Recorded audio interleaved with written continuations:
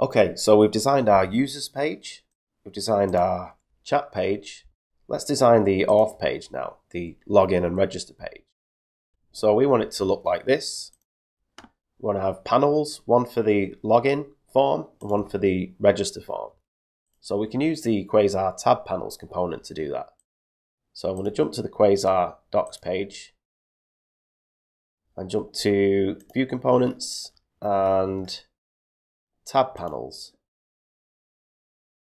Okay, so I just want something like this. So I'll click on view source and grab the code for this first one.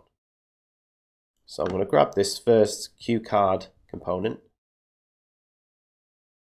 And I need to open up the auth page, which is in pages, page auth. And I'll just paste that inside this QPage element. Fix the indentation. And I'll grab the script as well for managing these tab panels. Paste that into our script section. Okay, let's save that. Okay, I'm going to add a bit of padding around the page to squish this tab panels component in a little bit. So I'll add a class of Q-PA for padding all, -MD for medium. Okay, and we want this to be a login tab and a register tab. So we currently have 3 tabs and 3 tab panels, and we only need 2. So I'm going to remove this third QTab component here, and I'll remove the third QTabPanel component here. We should just have 2 now. Okay, and we want these to be login and register.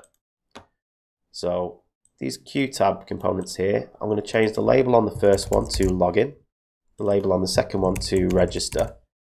We also need to update these name props as well, because these tell Quasar how to link these tabs up to the appropriate tab panels. So I'll change the name on the first one to login and the second one to register. And we'll update these QTabPanel components as well. So I'll change the name on the first one to login and the other one to register. And just remove the content that's in them for now. I'll just stick a H5 which says login in the first one and register in the second one. And we'll also need to update this tab property in the data. So I'll set that to login by default, so it shows the login tab panel. Okay, they seem to be working now, but they're a little bit squashed up. So I'm going to add a class of full width to the QCard component to make this stretch across. Now within these tab panels we want to show a form. So on the register page we're going to need a name, email and password fields, and on the login panel we're going to need just email and password. So these forms are going to be almost the same, so we might as well create a single component which we can place on both of these tab panels. So I'm going to create a new component in the components folder, and I'll call it login register.view. And for now I'm just going to stick a paragraph which says login/register. And back on the page auth component we need to import this component. So down in our data I'm going to add a components object, and we'll import this component with the HTML tag login-register. And to grab that component we can just add require.default and then the path to that component, which is components/login-register.view. Okay, we have an error here. Can't resolve components/login-register. Right, I've spelt it wrong. So I'll change that to register.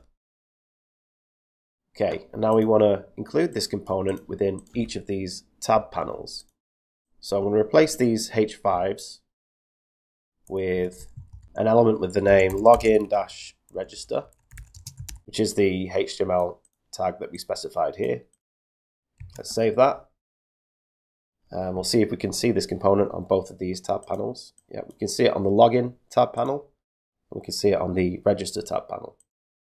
Now we're going to need to display different things on these two tab panels and also trigger different functionality depending on whether the user is logging in or registering.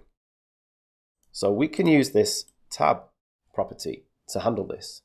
We can pass this tab property down to our login register component using a prop. So let's do that. So to each of these login register components here, I'm going to pass down this tab prop with the name tab like this. So this tab property will now be available within this login register component. So first of all, we need to add it to our props array within the data like this. So just add tab there. And to check that's working, let's just output that within this paragraph. So tab. Okay, that doesn't seem to be working. I'm just going to clear the console and refresh the page. Oh, it's working now. You can see login on the login tab panel and register on the register tab panel. Okay, so now we're going to need a form and some fields. So I'm going to get rid of this paragraph tag and add a QForm component. And within that, we'll add some inputs. So I'm going to jump to the Quasar site, go to View Components, Form Components, and Input Text Field. And I just want a standard outline field like this one. So I'll grab the source for that. Paste that in here. And I'm just going to break up these attributes. Now the first field we're going to need is a name field. So I'll change the label on this first one to name. We're going to need somewhere to store the data for these fields. So I'm going to add a new data function which returns an object, and I'll create a property called form data, and this is going to have three fields: a name field, which I'll just set to an empty string, an email field, and a password field. So we can now bind this first input to the name property here. So I'll update this vModel, change that to formData.name. Save that. Okay, now I'm going to duplicate this QInput and create a input for the email. So I'll change the vModel here to formData.email, change the label to email, and I'll set the type of this input to email so that it gets treated as an email field. And I'll create another QInput by duplicating this one for the password field. So the vModel should be formData.password, type should be password, and the label should be password. Save that. Okay, so we have our three different fields. They're all a bit squished up together. So I'm going to add a class to each of these to add a bit of bottom margin with Q-MB for margin bottom, -MD for medium. Okay, that's looking better. Now this name field, we only want to show this on the register tab panel and not on the login tab panel. Because when we log in, we just need an email and password. But when the user registers, we need to know what their name is. So what we can do is, on this first QInput with the name, we can add a vif directive on this. And we can use this tab prop to only display this field on the register tab panel. So we can do vif tab is equal to register. Let's save that. Okay, you can see the name field has now disappeared from the login tab panel. Let's see if it's still on the register tab panel. Yeah, we can see it there. Okay, so now we're going to need a submit button so the user can submit this form. So I'll jump back to the Quasar site, go to View Components, Buttons, and Button. And I'm just going to grab a basic primary colored button like this one. So I'll click View Source and grab that second Q button component. And I'll paste that under the last Q input. Save that. Just going to break these attributes up. Now I want this button to be over to the right. So what we can do is we can surround this Q button in a row.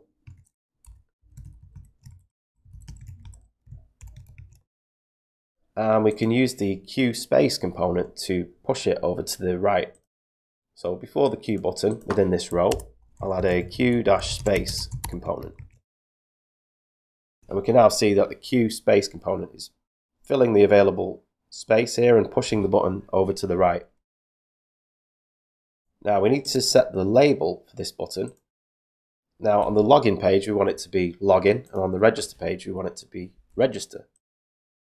So we can just set this to this tab prop that we're passing down, which is always going to be equal to either login or register. So we can just bind to this label on the Q button and set that to tab. Save that. Okay, on the login tab, the button says login, and on the register tab, it says register. Now, in a real world app, you'd probably want to add some validation to this form, but in the interest of speed, I'm just going to leave it as it is for now. Okay, so let's add the ability to submit this form. So I'm going to add a submit handler to this Q form component. And we'll call a method called submit form.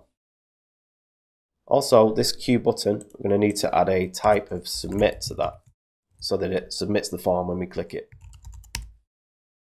And we'll create this submit form method down in the methods object, which I'll create. And we'll add our submit form method. Now we're going to want to submit the data to two different places depending on whether the user is logging in or registering. So again, we can use this tab property to differentiate.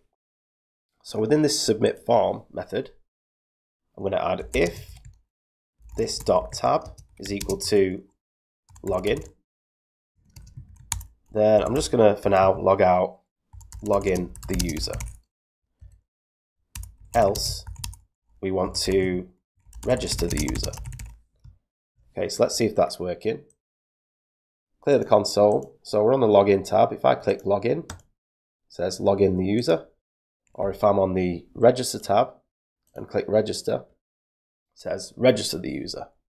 Okay, great. So I think all of the design for our app is basically done. So we've got the user page designed, the chat page designed, and the auth page designed.